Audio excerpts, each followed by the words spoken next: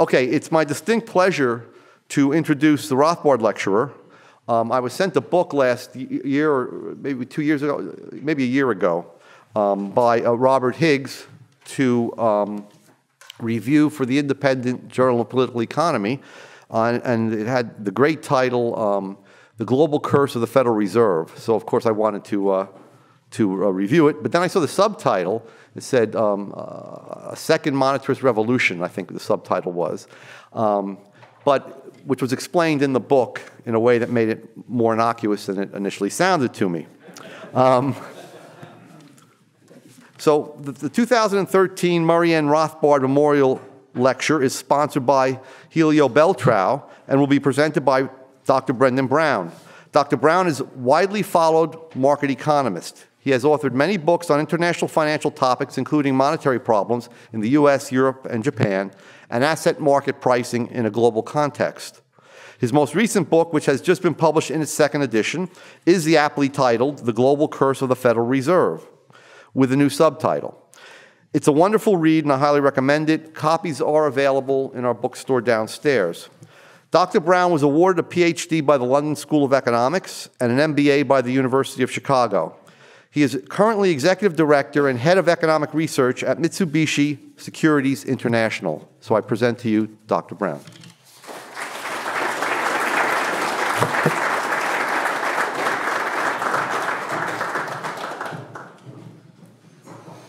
Well, thank you very much for your kind introduction, Professor Salerno, and for inviting me here today. And your previous talk is an excellent introduction to what I have to say today, which really is how could a second monetarist revolution gain from the insights of the Austrian school and make up for the flaws of the first monetarist revolution, which I think we would all agree has failed by this point.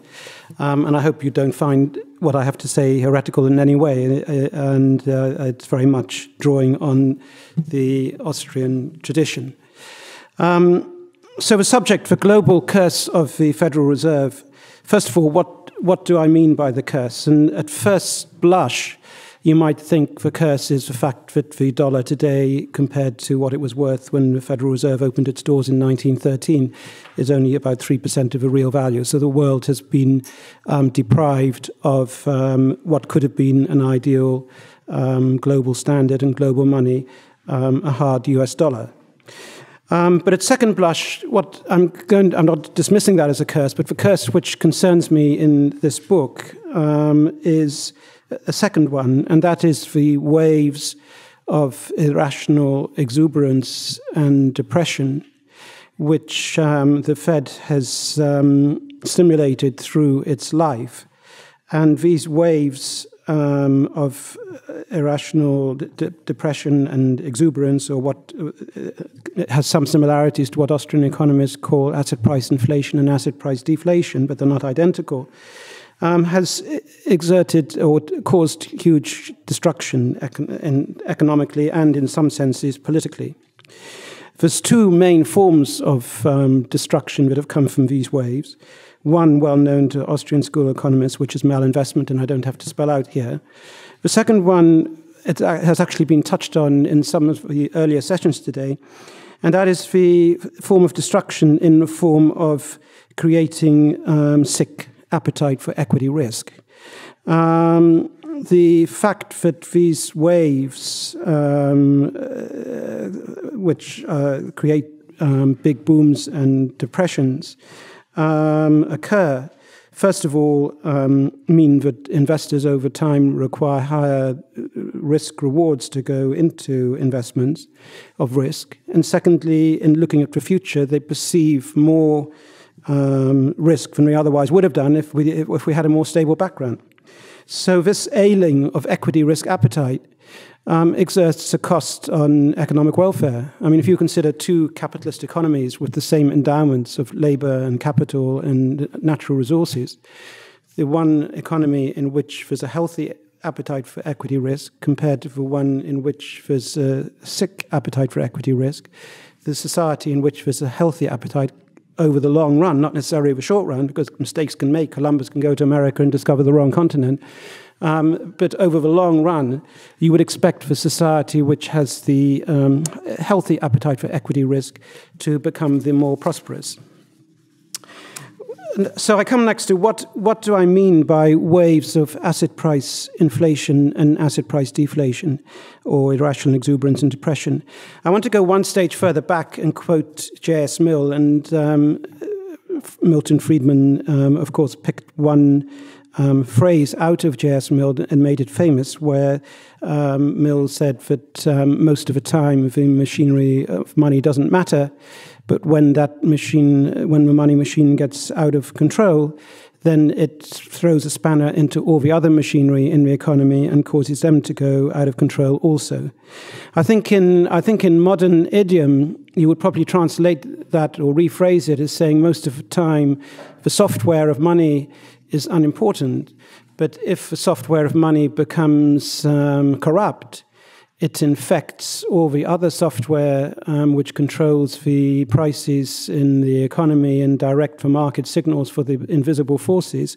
It infects those and causes them to go out of control and give the wrong price signals, especially in the capital markets, which leads to a lot of economic pain and misallocation and non-optimal outcomes. Again, going back to Milton Friedman, when he interprets this line from J.S. Mill, as Professor Salerno said, I would guess that he very much meant goods and services inflation. What I try to add in my book to this is the second form of virus attack, which comes from money getting out of control or being corrupted, and that's asset price inflation. So there's two diseases, two monetary viruses. They may be linked. They may both appear in the same cycle, and they may not. One is the disease of asset price inflation. The other is the disease of goods and services inflation. Now,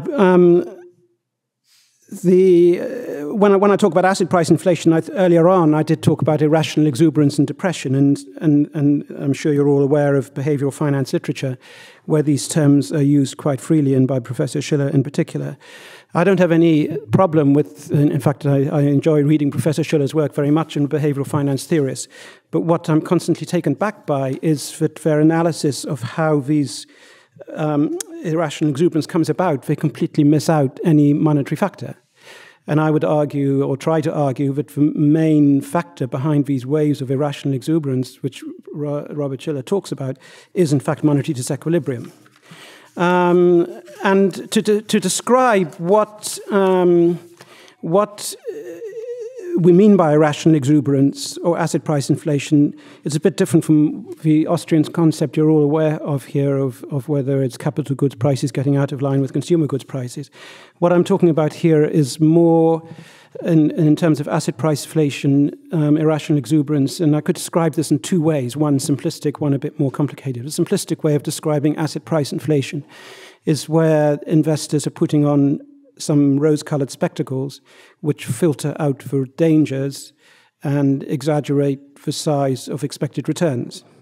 If I was putting this more in terms of a sort of arrow state preference theory, I would say that irrational exuberance is where investors systematically are putting too much probability on the states of a world with good outcomes and too little probability on states of a world with bad outcomes.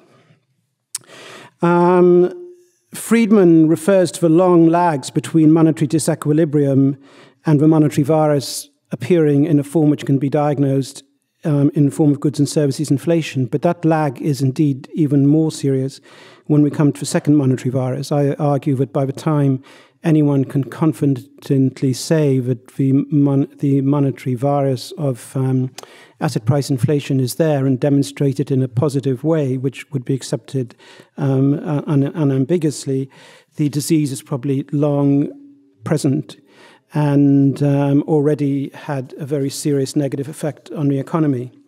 And by the time central banks or anyone else can make a definitive positive test to demonstrate that asset price inflation is present, it's probably well on the way to turning itself into asset price deflation, because asset price inflation, unlike goods and services inflation, does tend to mutate back into deflation without any action being taken.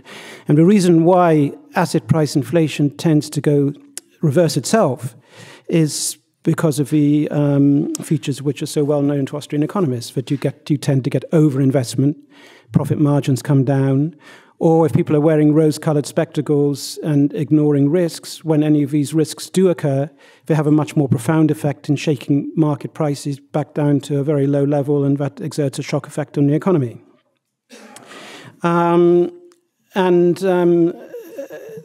The idea which we have so much in modern Federal Reserve thinking, that a team of regulators or anyone else can somehow judge when asset price inflation is there and do something about it, I think is just totally pie in the sky.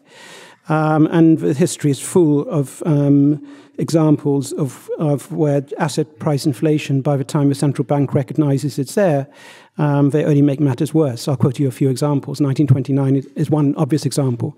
By the time the Federal Reserve in 1928 is confident about there being asset price inflation, it's already been there a long time. Florida boom already moved into bust 18 months before. The real estate cycle in the United States was already peaking in early or mid-1928. So by tightening policy, by the time they recognized asset price inflation, it was already bound to move on to asset price deflation, and they only made the consequent recession worse. You can quote the same example in Japan in the late 1980s, where the Bank of Japan eventually starts tightening policy in 1988, well, not 1988, the end of 1989, early 1990, when already golf course prices were beginning to tumble and the early signs of asset price inflation going to deflation were there, and they end up turning it into a serious recession. And I would argue the same thing actually happened under Bernanke in 2007, 2008, and that I think was a strong case to say that the oil price going up to $150 in the summer of 2008 was actually the last dying feature of asset price inflation, which had already generally died in a whole lot of other markets.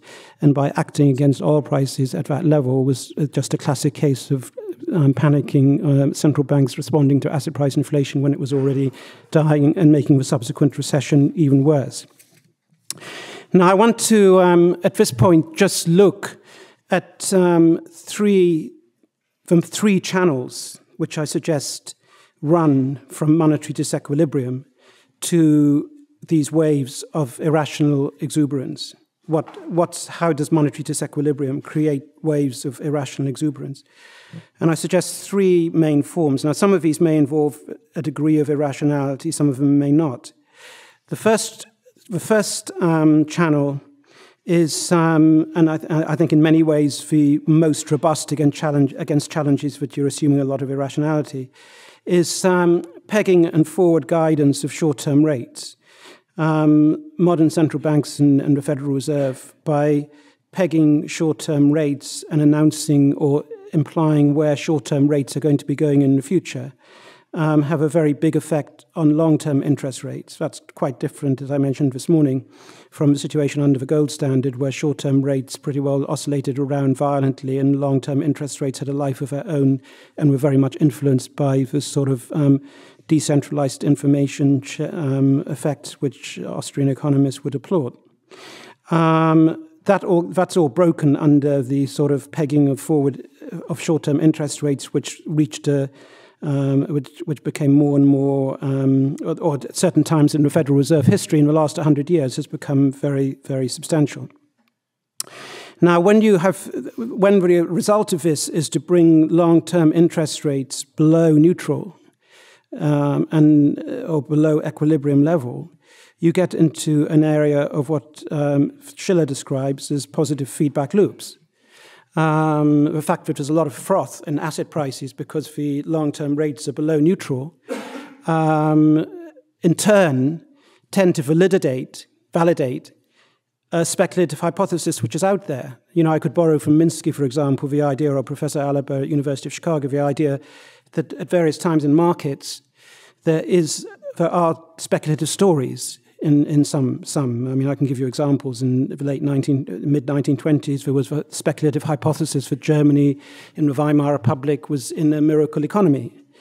We had the speculative hypothesis in the 2000s that European Monetary Union was a miracle in which financial banks were going to have a huge new profit opportunity from this integrated European market. Now, in normal, rational mood, these sort of speculative stories, nobody would probably give more than 20 or 30% probability to them being true. But when you have the central bank holding interest rates down and long-term interest rates getting below neutral, then those speculative stories tend to get an inflated life of their own through the feedbacks of the positive feedback loops. So that's one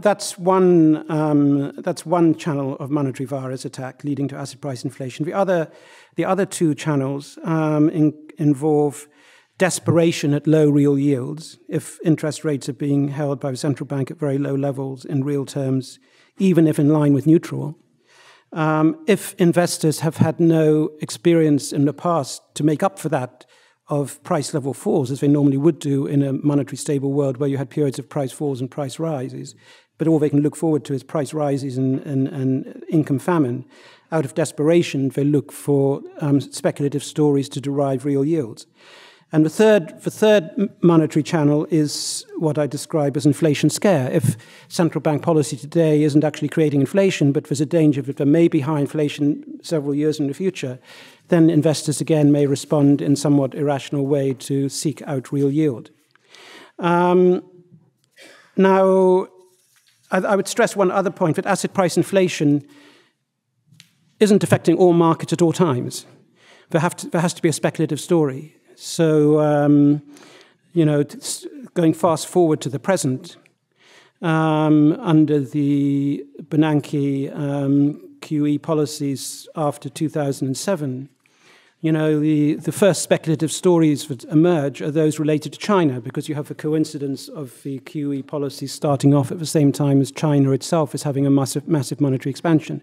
So the speculative stories which catch on are those related to commodity prices, emerging markets, Brazil, all the countries doing well out of the China phenomenon.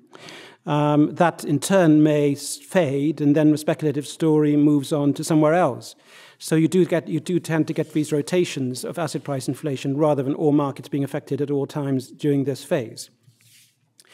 Now, I want to review those ideas somewhat more in terms of the 100-year monetary disorder we've had under the Federal Reserve since 1913. Asset price inflation, to be accurate, did not originate with the Federal Reserve. And I must stress, maybe at this point, many of you may be saying, given the sort of views I'm expressing here, why are we talking about monetarism coming back or anything else? But I'm putting this in the context of, yes, the international gold standard before 1914 may be the best, although imperfect, order that the world's come up with. But once the world comes out of that semi-golden Garden of Eden, the cost of going back in again may be so exorbitant that it's impossible ever to get back in. And of course, one can argue about that, but I suppose that's the sort of background hypothesis to some of what I'm writing about. But so the point I would stress here is that asset price inflation didn't originate with the Federal Reserve, but the size of the waves and their frequency has got much larger under that institution's 100-year monetary history. And if you go back to the gold standard days, there were some large booms and busts. I mean, most particularly, there was that of 1907. Of course, you can trace the boom and bust of 1907 and the asset price inflation of the 1905-1906 period to the fact that you had a very rapid growth of gold stock in those years related to the new technology of mining gold. So that was a form of disequilibrium growth of the monetary base, which was feeding this asset price inflation process.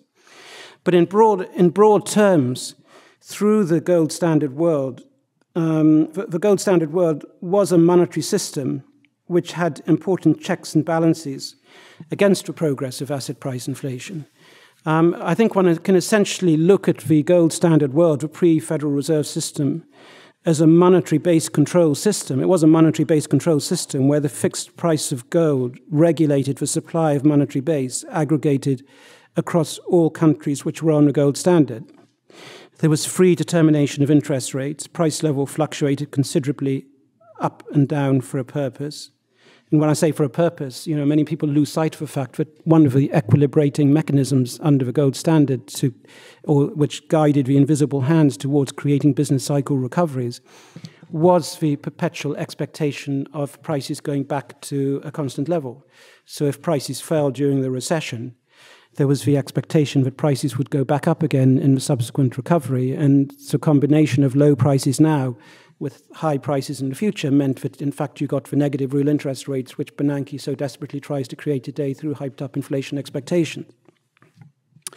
So, and the white noise that you got in the short-term interest rate markets through temporary gold shortages helped insulate the long-term bond markets from getting infected through any manipulation going on in short-term interest rate markets. So all of this helped restrain asset price inflation waves from coming about, although nonetheless they did sometimes come about. But I would argue, and this is an empirical assertion, I guess, that the waves will have been much more violent since the Federal Reserve opened its doors. No sooner, of course, did the Fed open its doors in 1913 when the gold standard disintegrated. Somewhat paradoxically, if you look at the history of the Federal Reserve during the First World War, Bryan, who had been, I think, one of the leading opponents of gold in the US, immediately advocated in 1914 during a crisis that the Federal Reserve or the US should leave the gold standard. Whilst people like Benjamin Strong and Warburg, who were in the Federal Reserve, were very much of the opinion that the dollar should still be backed by gold, and it was very dangerous to go over to fiat money. In one of the paradoxes of monetary history, of course, if the US had followed Bryan and taken the dollar temporarily off gold, there probably wouldn't have been the high inflation and asset price inflation that actually occurred from 1914 to 1917, because these gold inflows, essentially the Entente Powers, dumped their gold in the US and basically levied an inflation tax on the US through creating inflation to pay for the war. So if instead they'd followed the example of Switzerland in Europe at the time, which actually in similar circumstances of neutrality broke the link of their franc with gold and had much less inflation than the United States. But I don't want to get way laid into that. It's a fascinating description for any of you who want to look as to how the Fed operated during the First World War and in some degree affected the possibility of peace being reached in 1916 or not. But I want to go fast forward to the 1921 to 1929 period. And we sort of covered this morning, where Friedman and Schwartz described that as the high tide of the Federal Reserve. It's a very important historical episode because it's critical, I think, in examining that period to draw out the lessons for monetarism which weren't drawn out by the first generation of monetarists. Because quite evidently, as the Austrian school make very clear, and Rothbard in particular, it was the fixing of or manipulation of interest rates and the too rapid growth of monetary base during that period, which contributed to the huge wave of irrational exuberance. And of course, the biggest asset price inflation of all was arguably in the German credit market, because from 1924 onwards, Germany was part of the dollar area, having fixed the Reichsmark to the dollar in 1924, and with interest rates well below equilibrium levels in the United States, US investors were very keen to get a higher yield, which they did in Germany. And the speculative hypothesis which went along with that was the Weimar Republic and the economic miracle which was taking place. If you look at real estate prices in Berlin going up by a factor of 5 or 6 during just 5 years from 1924 to 1929, it's fairly evident what all this, where this was leading. And then inevitably, the asset price inflation turns to asset price deflation, and the second largest economy on the earth, Germany at that time, goes into default, and that creates a feedback that so intensifies the Great Depression in 1931. My next example of asset price inflation is actually in some ways closer to the situation we have today, although I would stress, and later on, if I have a chance, I'll go into a bit more, there were some dissimilarities. This is in the period 1935 to 1937. 1935 to 1936, if you look at it, the monetary base in the US went up in pretty similar fashion to what it's done under Ben Bernanke in the last 2 or 3 years. But of course, it wasn't an explicit policy action. It was in response to gold inflows coming in and being monetized. But this period of exceptionally low interest rates, together with the big rise in prices and concern about inflation ahead, did drive a process of asset price inflation. Stock markets doubled in about 18 months from late 1935 to the end of 1936. Investors put on their rose-colored spectacles.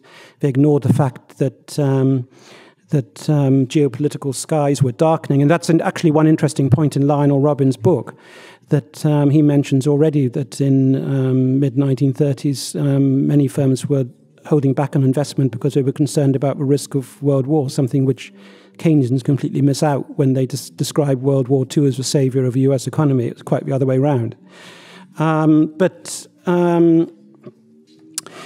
the investors were also ignoring the fact that the gold bloc broke up in Europe in 1936, meaning that the dollar was suddenly shooting up again and the devaluation had come to an end.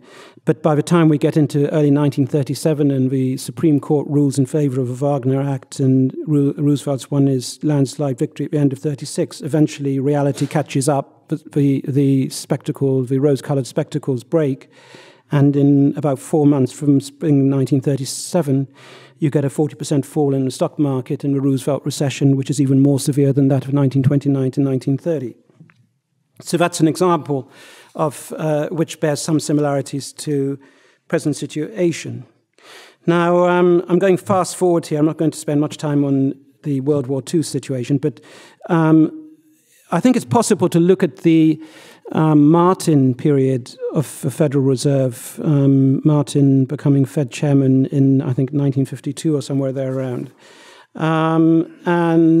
This was a period of... Just before I do that, I'll just make one comment.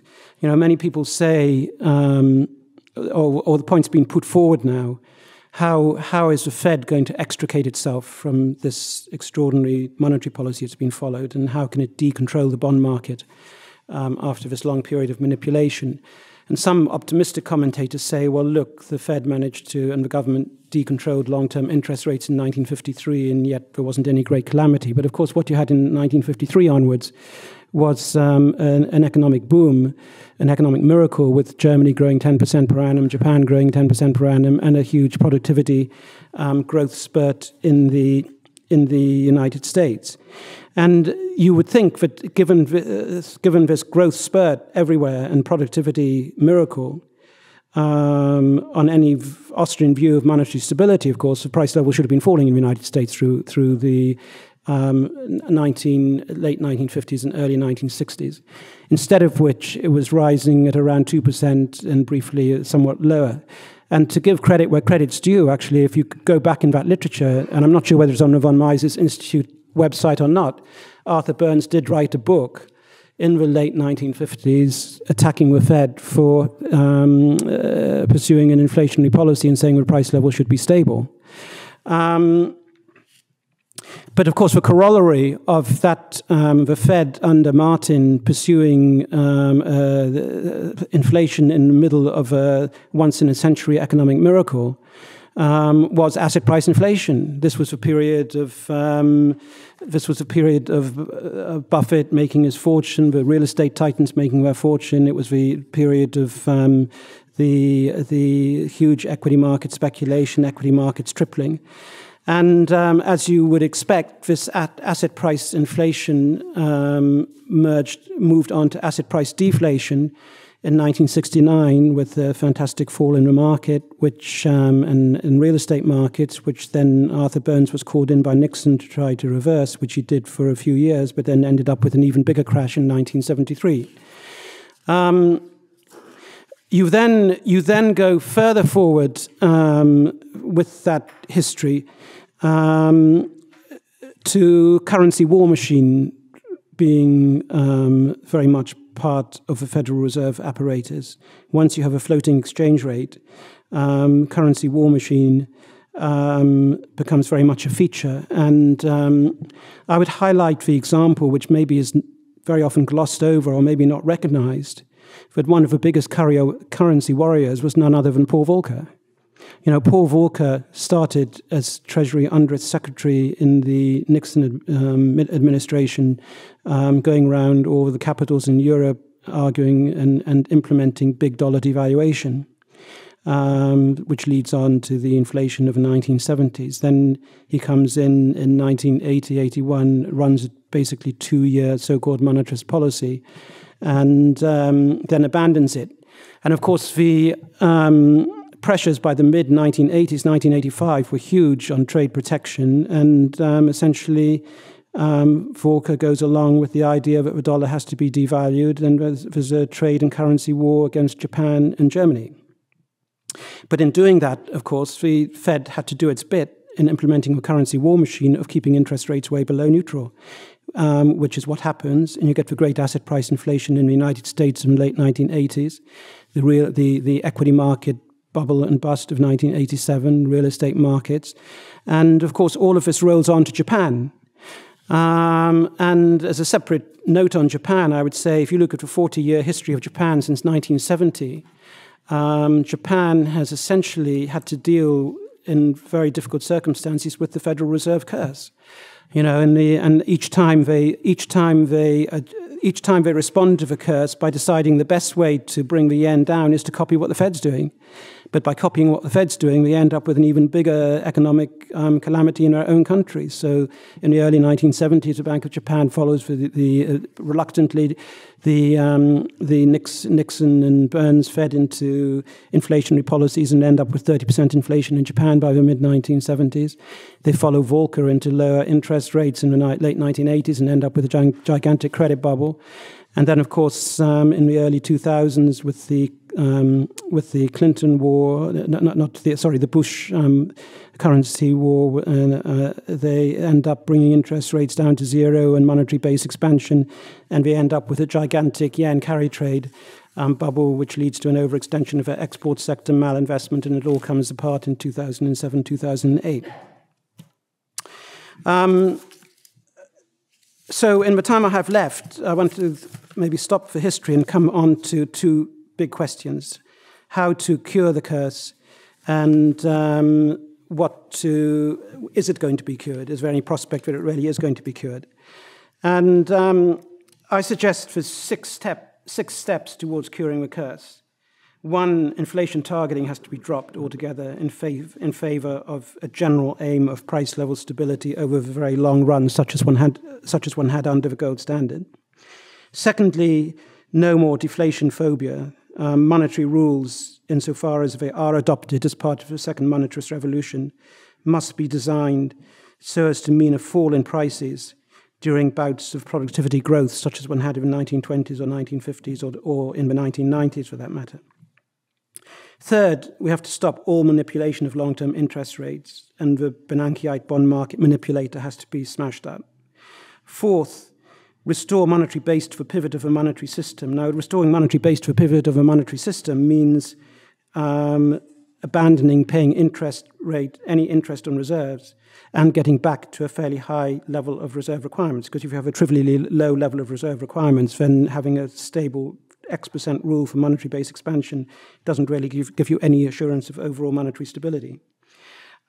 Fifth, eliminate Orwellian monetary history, especially the chapters on the Great Depression and Japan's Great Deflation, which never existed. I mean, if you look at Japan's deflation, so-called price level in 2012 in Japan is pretty well the same as what it was in 1992 on some measures. And if you look at the hedonic price-adjusted series, it may be down 10 or 13%, but if you'd had a hedonic price adjustment during the gold standard years, the price level would have been falling over time. So Japan hasn't had any great deflation. Its problems lie elsewhere, which is beyond today's talk.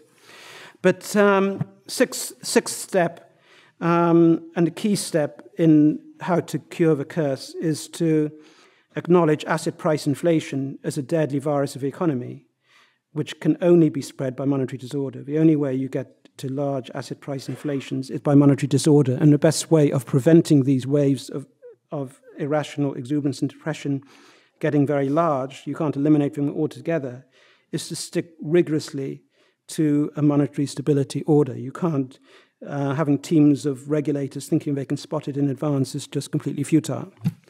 Lastly,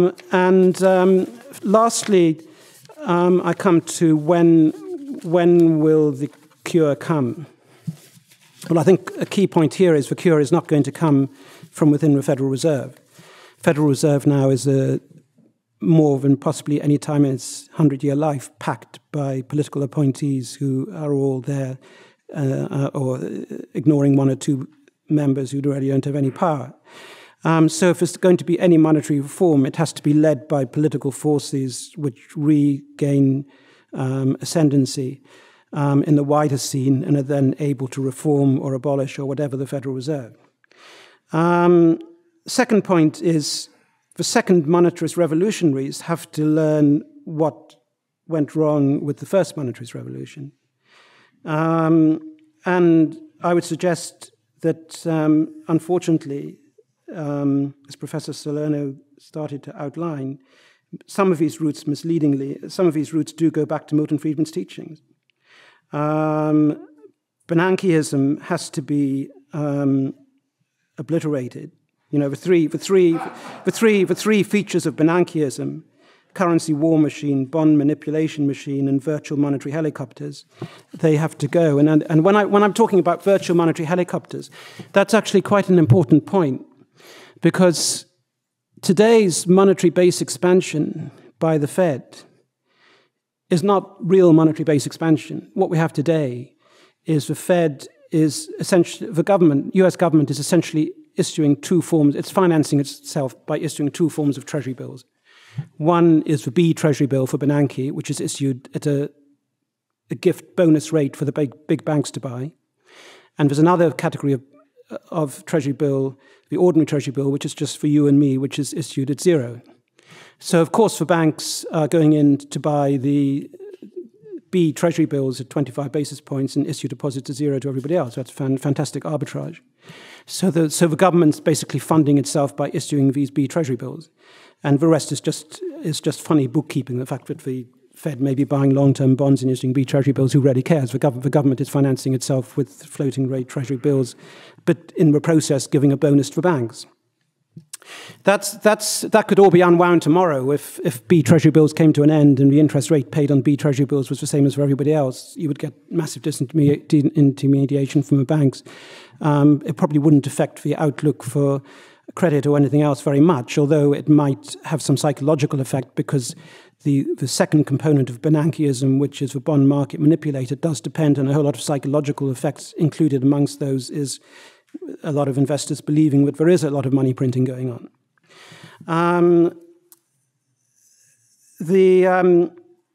And this brings me to a last point, talking about second monetarist revolution. I think it was Napoleon who said that the main quality he looked for when he chose generals or field marshals was luck. It's much better to have a lucky general than an excellent general. So clearly, whether there's ever a prospect of a second monetarist revolution taking place depends on luck. And I mean by luck, does the scenario of 1937, which is a very likely scenario for how this is all going to end up, happen before or after an election? And then you have to ask, even if it happens before an election, is the way, when the next crisis happens in the next depression or recession, is it going to lead on to a monetarist revolution, or is it going to lead on to RB economics and the road to socialism? And I'm not going to answer that question because I have to remain optimistic. And thank you very much for your attention.